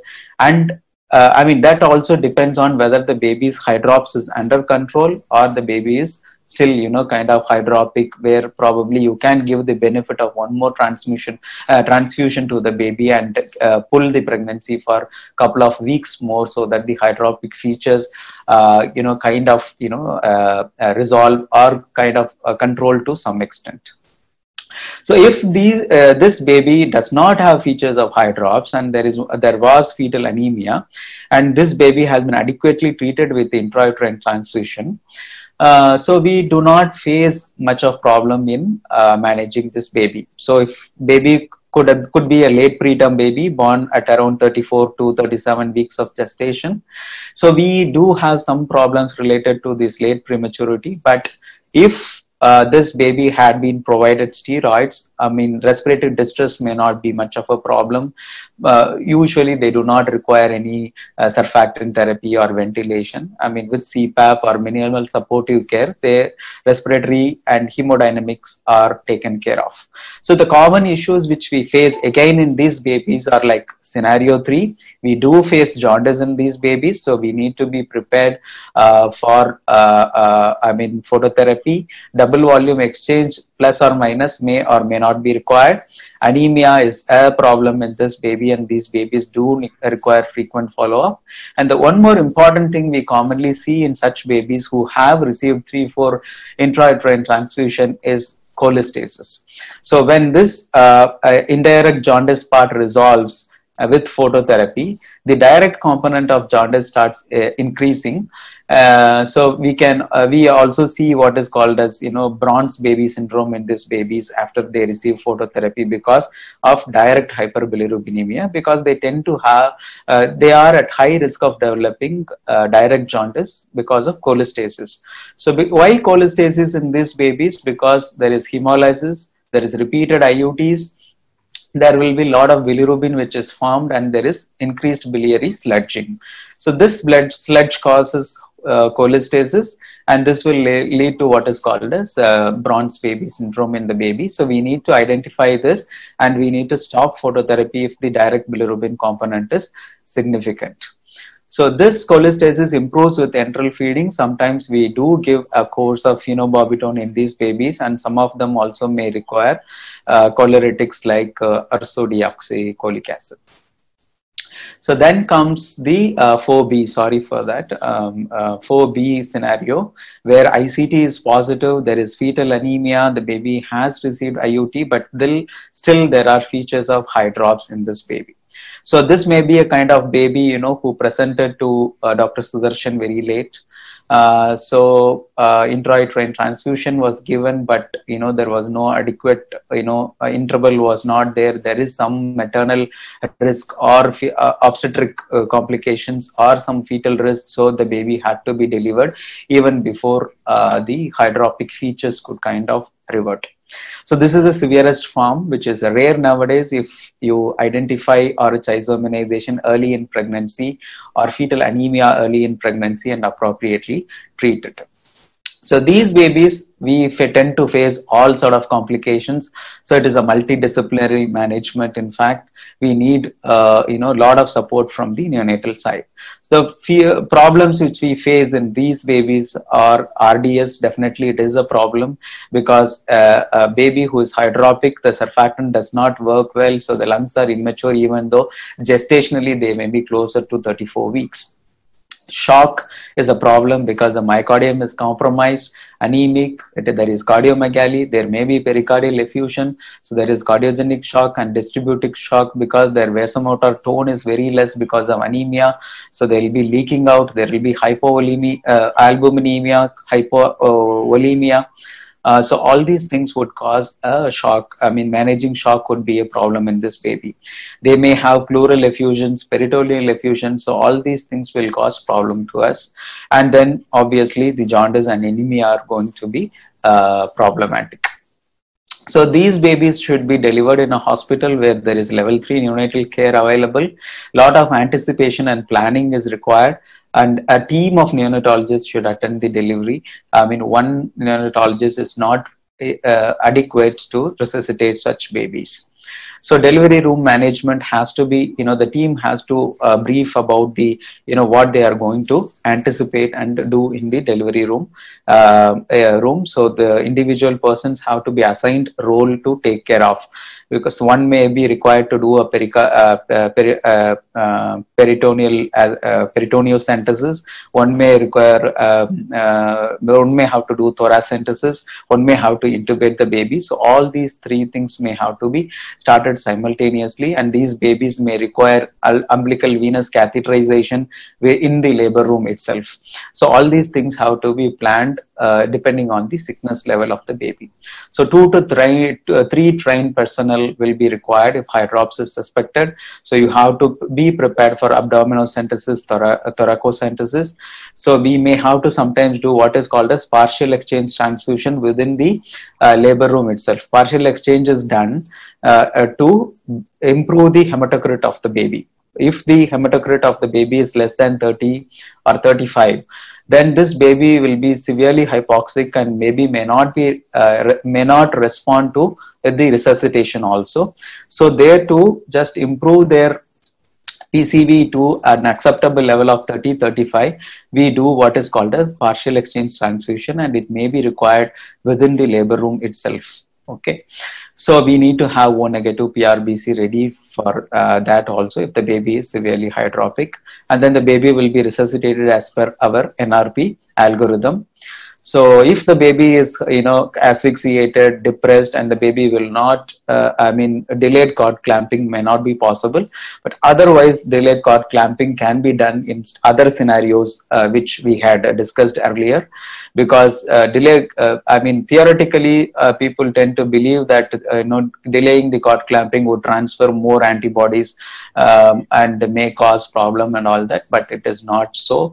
So recent studies have shown that, even in these babies, the PCV remains high if you practice delayed cord clamping, and there is no increased risk of jaundice, increased risk of exchange transfusion or phototherapy if you practice delayed cord clamping in RH organized fetus babies. But if there is hydrops, probably we should not do it.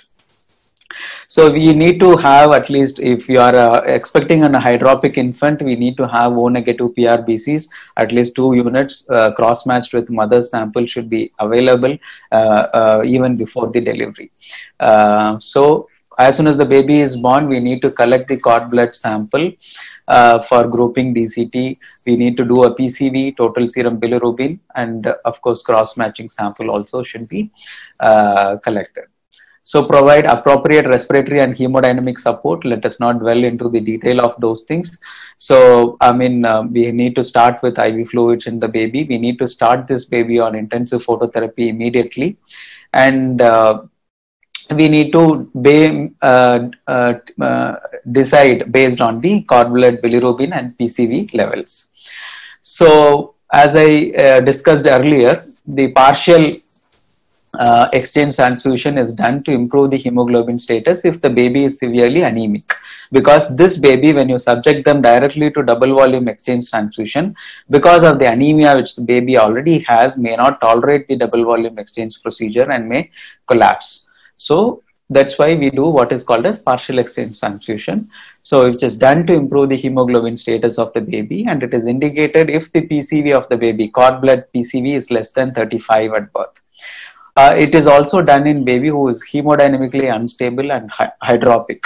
Okay, so to improve the hemoglobin status. So double volume exchange transfusion is done if the baby's bilirubin is more than 5 or PCV is less than 30. So DVT is done to decrease the bilirubin burden in the baby. So partial exchange is done to improve the hemoglobin status. Double volume exchange is done to decrease the bilirubin burden and to remove the sensitized RBCs from the circulation. So in partial exchange, what we do is we just use 50 ml per kg of O negative PRBCs. We just remove the volume, that 50 ml per kg blood volume from the baby, and put this PRBCs to improve the hemoglobin status. In double volume exchange transfusion, we usually do the double the volume of the expected blood volume of that baby. So the indications for DVET include high drops, cord HP less than 10 or PCV less than 30, or cord bilirubin more than 5 milligram per DL. Or if the baby's bilirubin falls in the double volume exchange zone as per American Academy of Pediatrics charts for 35 and above weeks gestation, or below 35 weeks, we follow some other chart called Masel's chart. So we can also follow NICE guidelines. There are some other indications despite phototherapy. If the bilirubin rise is more than 1 milligram per DL or more than 0.5 milligram per DL per hour despite phototherapy, or if the bilirubin rise is more than 12 milligram in the first 12 hours. So these are all other indications, but nowadays we tend to follow the track the bilirubin on the AAP or AAP chart. Okay, so if the baby has any neurological signs, then yes, early exchange has to be done. So the procedure, I don't want to go into the detail. The volume of blood, as I told earlier, it is double the blood volume of the baby. It is 80 ml per kg for a term baby and 90 to 100 ml per kg for a preterm baby. So we usually do through the UVC. Sometimes in a baby who is hemodynamically compromised, severely hydropic, we also do what is called as isovolumetric exchange, where we catheterize both UVC, umbilical vein and umbilical artery. One person withdraws from umbilical artery blood, the other person puts in blood through the umbilical vein. This is called as isovolumetric exchange because you don't want to compromise the baby because of severe hydrops. The baby is in hemodynamic compromise. So you want to just as you withdraw the blood, you push the blood in also. So that will reduce the hemodynamic compromise in the baby. So the blood we use is ABO compatible, RH negative. If the baby had received intrauterine transfusion, obviously the baby is going to be O negative. So we use O negative PRBCs. If the baby did not have any intrauterine transfusion and the baby requires for high bilirubin levels, then we go with ABO group of the baby, and it should be RH negative blood. So we prefer to use packed red blood cells cross-matched with maternal serum, and it should be irradiated RBCs to prevent graft versus host disease in the newborn. And it should be packed cell, and whole blood is not preferred. So this table just summarizes what are the choice of blood. I would not go into the detail. So we use PRBC than whole blood because the risk of transfusion associated reactions are less with component therapy. So of course this procedure itself is because more and more better phototherapy machines are available, people are less experienced in double volume exchange. So we need to be very careful. We need to do it in a center where the people have experience. Especially in a hydropic infant. Okay, this baby may require even isovolumetric exchange transfusion.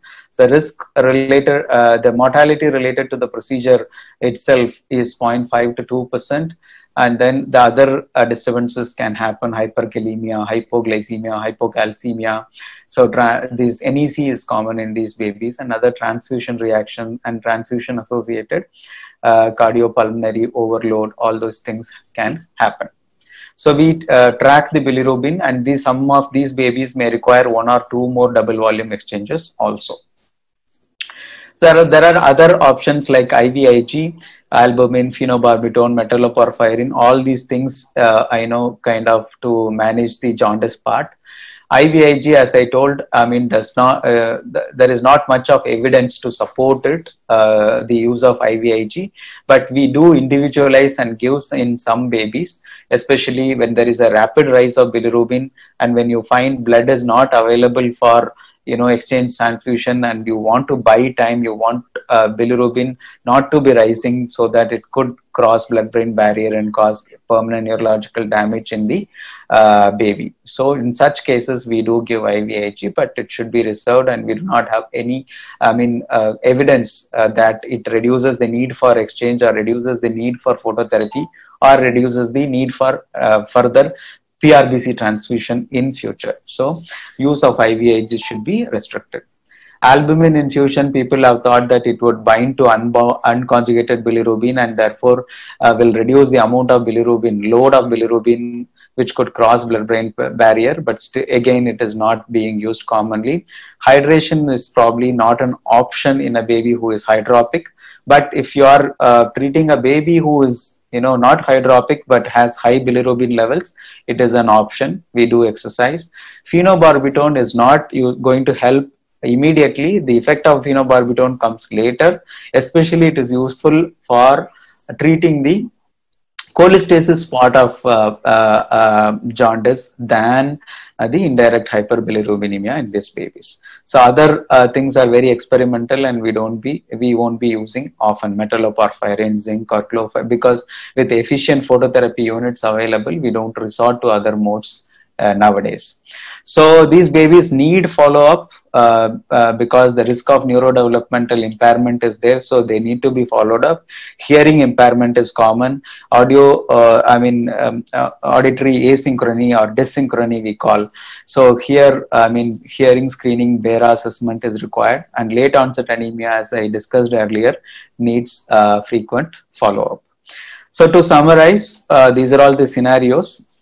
So the management part of scenario 1 would be just to give anti-D to the mother if she wants one more pregnancy. So scenario 2, where the mother is ICT positive, no anti-D is required because she is already isoimmunized, but she should be sensitized that if she is planning to have one more pregnancy, then she should be following up with the obstetrician in time, and she need to undergo repeated scans to assess the risk of fetal anemia. Scenario 3, where ICT and DCT are positive, fetal anemia is there, but there is no high drops, and fetal anemia is mild. There may not be anemia, but here the risk of jaundice is there, so baby may require phototherapy plus or minus PRBC transfusion. 4A, well managed baby, high drops is under control, no high drops at birth. With phototherapy we can manage. Sometimes they may require PRBC transfusion. 4B is a hydropic infant which needs double volume exchange, phototherapy, and other supportive measures including ventilation and other hemodynamic support. So it is a preventable disease, and appropriate antenatal monitoring and fetal management is important. Perinatal team has to be prepared to manage this baby. Of course, DVET and intensive phototherapy with adequate supportive care can save these babies. Thank you. Thank you very much, Dr. Chandrakumar, for that detailed run-through of the neonatal management. Yes, we are running short of time, but there are a few questions. If the faculty don't mind, if we can just take it. A quick question to Dr. Sudarshan. How many fetal medicine units are available throughout Tamil Nadu where IUT can be done? Very difficult question to answer. I actually do not know the answer to this question. Not to worry. But we do have very good centers. Yeah, there are centers. Yeah, that is what is important. Yeah. How often we need to repeat NCA Doppler when a patient has had an intrauterine transfusion? So what we follow, see, it depends upon the unit protocols. What protocol I do follow is, in a very sick hydropic infant after the transfusion, I ask them to follow up with not only the Dopplers but also the scan to look at how the baby is recovering. I would say every week, because though we do expect that the fetuses hematocrit drops at 1% per day, there are that fetuses which are rapid hemolyzers, and they do tend to become little sicker, especially those that have a high volume load of the antibodies. So weekly follow-up after the transfusion is what I advise them initially. Right. And the other question is there a transfusing of adult HbA to the fetus which has HbF being more affinity to oxygen? Does it have any correlation? No, that doesn't change much. There have been studies which have also shown that there is no significant change in the baby at all between transfusing adult blood. Yeah, no. Okay. Then is there a difference in the strength of anti-D between the single and 2-dose regimens? Do we need to give a higher dose if it is single? Uma? No, it's just the same dose, single dose. And as I said, a single dose of antenatal anti-D is as effective as a double dose. There's no need to give 2 doses. Okay. I have one question to Dr. Chandra Kumar, if I may. Yeah, please. Yeah, sir. See, there have been some of the post-transfused babies where in the immediate neonatal period they've had some packs of transfusion, exchange transfusions, and then the babies have come back after 8 weeks, 9 weeks with again anemia. Yeah. Okay, and you did mention that in your talk also that you need to have a closer monitoring initially because the antibodies can be there in the fetal in the baby's blood. We can still break it down. What do you do for these recalcitrant anemias? My question is, if you keep on transfusing the baby, would that suppress the bone marrow of the baby and prevent it from actually producing new blood? What is the threshold do you use to say, okay, only if it goes below this, I would go and transfuse the baby again? Yes, so that's why we are very restrictive in transfusion, because we there is, in addition to hemolysis which is happening because of isoimmunization, these babies do have bone marrow suppression. Okay, so what we do is, if the baby is otherwise growing well, so we transfuse these babies only if the hemoglobin is less than 7, and we do follow them up until 3 months. Okay, so usually this is the timeline when the bone marrow starts recovering and the anemia kind of, starts improving on its own. So till 3 months of age, every 3 to 4 weeks, they need to come and check their hemoglobin and PCV checked. And after 3 months, the bone marrow recovers, and then, usually they do not require transfusion. So in these babies, if there is significantly depressed hemoglobin, you tend to see a very high retic count. Is that how it is? What is the retic count? No, see, when there is bone marrow suppression, so retic count will not be high. Retic count will not be high.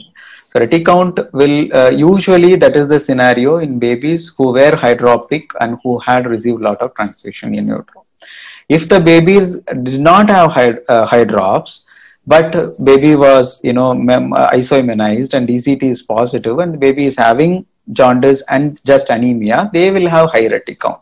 These babies usually do not have anemia which continues to persist till 3 months of age. They may require just one transfusion, or they may not require transfusion also. Only jaundice may be the main problem in these babies. So is there anything where you, because of the bone marrow suppression, you had to give them erythropoietin? So there are, people, if you look at, studies, there are not much of studies on this aspect, like RH-induced bone marrow suppression. People have not tried erythropoietin because, one, for the reason we know that, it is it is going to spontaneously resolve after a few months. So, usually by 3 months or so, it spontaneously improves. So that is the one thing. And also, it is also based on the experience from preterm babies. So in preterm babies, for anemia of prematurity, people have used erythropoietin, and there is, slightly increased risk of retinopathy in these babies. So that may be one reason why people do not want to try erythropoietin as an option in this group of babies. So I think the next question is there any role for a direct Coombs test for the mother? No. In the context of RH isoimmunization for the baby, no. No. Right. Then the other question, I think, which comes up very often, and people have asked us is, my mother was B negative, has had 4 vaginal deliveries with no fetal or maternal complications, did not receive anti-D for any of her deliveries. All the children and father are RH positive, doing well, including me. That's Dr. Nitya who's given this question. She was very healthy till 90 years, and we came to know about her group when she was hospitalized for cardiac evaluation at 86. How do you account for this? I have had, all of us have, I think, had patients who have come with this. Yes. So how do we explain this? Can the experts tell me?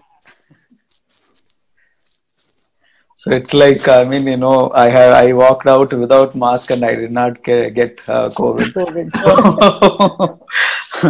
I think she did not mount an immune response to that Rh positive cell. That's the only. Why did she not mount? So there are some reasons. I think as a neonatologist, we are you know, asked when we were students, we were asked like, why, even if there is Rh, why the baby is not, mother is not isoimmunized. One thing is that the Rh antigen is not very much well expressed on the surface of fetal RBCs. So even if the baby is positive, it may not always cause isoimmunization, sensitize, or there may be concurrent ABO incompatibility in the baby. Like mother may be O, baby may be A or B. So when this RBC crosses the blood, mother has anti-A and anti-B already in the circulation. So these RBCs are destroyed immediately. So this Rh system is not sensitized because the fetal antigens do not have enough time to be in the circulation of the mother to sensitize the mother. So these are all some of the reasons where, you know, despite the babies being positive, the mother is not isoimmunized. The next is a very interesting question. Can a Rhesus incompatible mother in the first pregnancy become a surrogate mother in the future? I think so.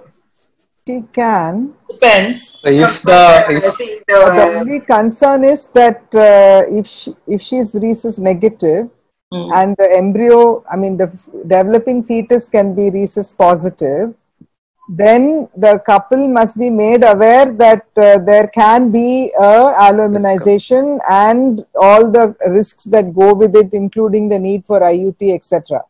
So already if somebody is going through surrogacy, I think they would not want to take something on board. But if it's an Rh negative couple, I think then it's not an issue. So we need, so it just being sensible, Okay, the next question to Dr. Hegde. Can Dr. Hegde talk about a weak D report? This was a lady who had been told she's Rh negative. When blood grouping was done at booking, she was reported as weak D positive. She then underwent a full Rh antibody screening that came back as negative for antibodies. Yes.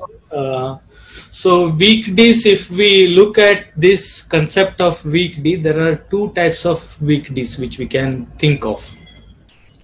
The weak D, which is due to lesser antigenic expression.